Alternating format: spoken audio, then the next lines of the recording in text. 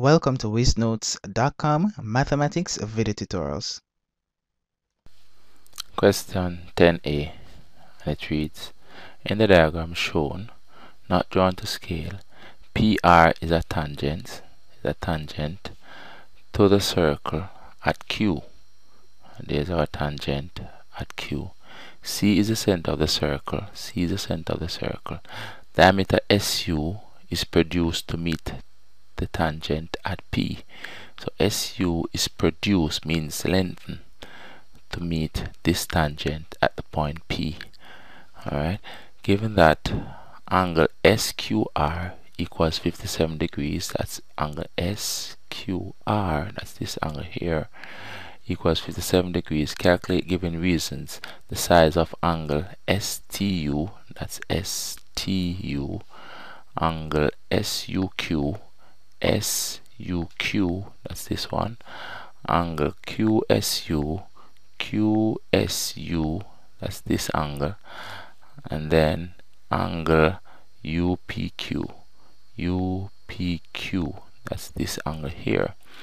Okay, so first we're gonna look at angle STU. So let's bring a copy of the diagram in. Alright, so that's our diagram, and we want to find angle STU. So that's the angle here. Now this angle here is being subtended by this diameter. Alright, so this diameter is subtending the angle here. Angle in a circle subtended by a diameter. Angle at the circumference of a circle subtended by a diameter is a right angle. So this angle is a right angle. Alright, so we can put a statement in for that rule. It says the angle at the circumference T subtended by the diameter SU of the circle is 90 degrees. It's also said that angle in a semicircle, if we look at this as a semicircle, then the angle in the semicircle is 90 degrees. So you can look at it as a semicircle, or the angle subtended by a diameter is 90 degrees. So in either case, this angle here is 90 degrees. So we can move that angle in. So that angle is 90 degrees right there. Now if we notice, this angle here is also subtended by this diameter SU. Alright, so by the same reasoning, this angle here is going to be 90 degrees. Right, so we have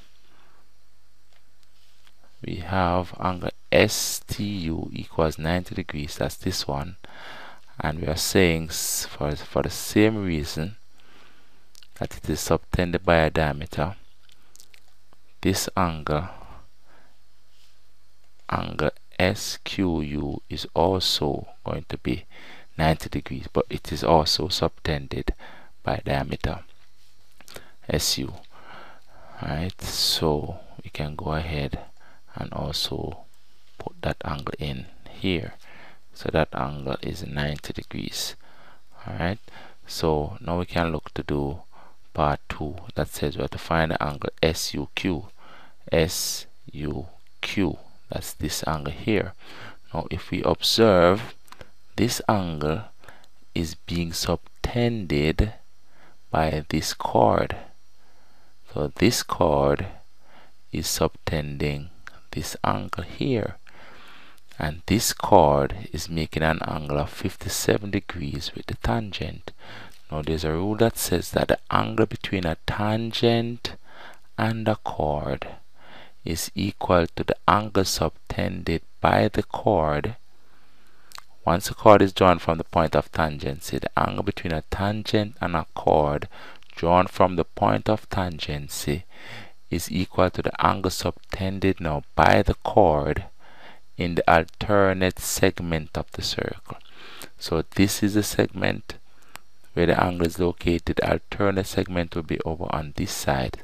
So any angle subtended by this chord in this segment of the circle is going to be equal to the angle between the tangent and the chord. So therefore, this angle here is equal to 57 degrees.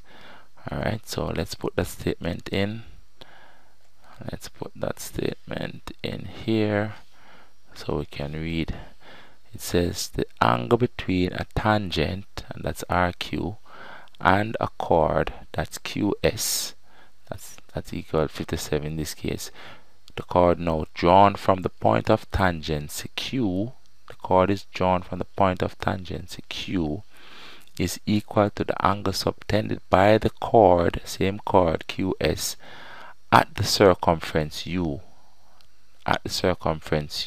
in the alternate segment of the circle, and therefore angle SUQ is equal to angle SRQ. That is, this angle here is equal to this angle here, right? So that angle is 57 degrees. So we can go ahead and put 57 degrees in for that angle. Alright, so that is the second part. Now we want to find angle QSU, angle QSU. So that's this angle here now. Right, back on this diagram, QSU is this angle here. Now if you observe, now we have a triangle here, and total angles in a triangle is 180 degrees. Right, so we can use that theory, that fact, to calculate this angle here. So let's again put the statement in to show that information. Right, what we're saying is that in triangle SQU, that's this triangle here, the total angles in there must add up to 180 degrees. So it's SUQ, that's this one, plus SQU, that's this one, plus angle QSU, that's this one that we're trying to find, must be equal to 180 degrees.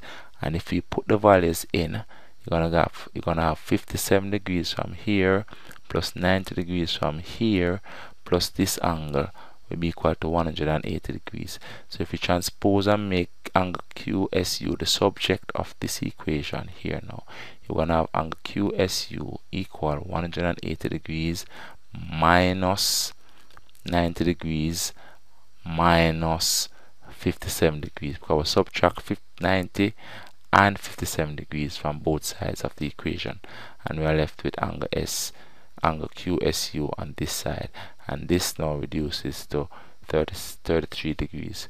Therefore this angle is 33 degrees. So we can show that in the diagram.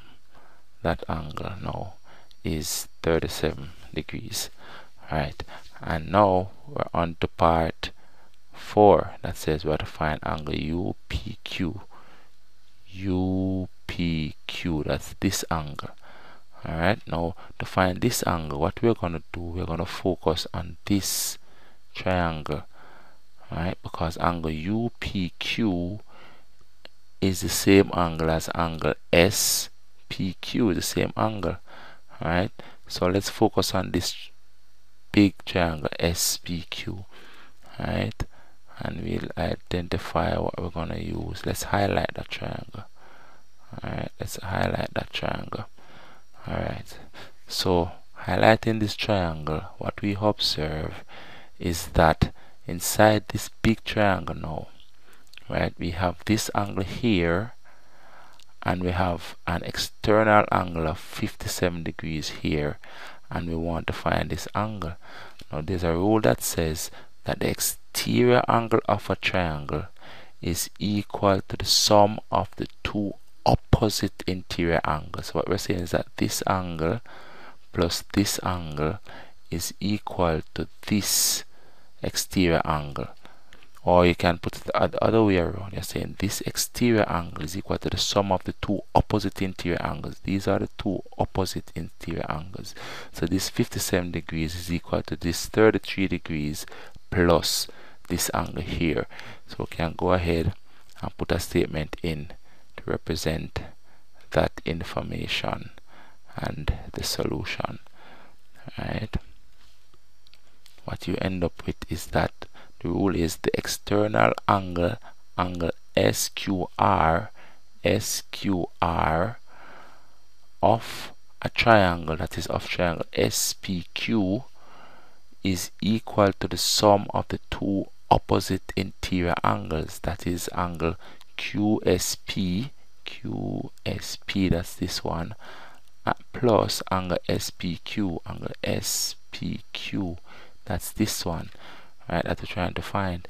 So if we write that as a statement, that is this angle QSP plus angle SPQ is equal to the external angle SQR, that's this angle here, right?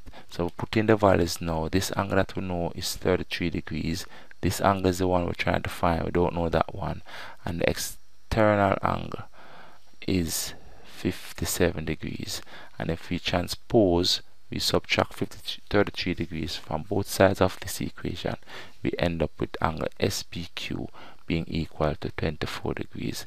But we said before that angle SPQ is also angle UPQ, which is the angle that we were asked to find.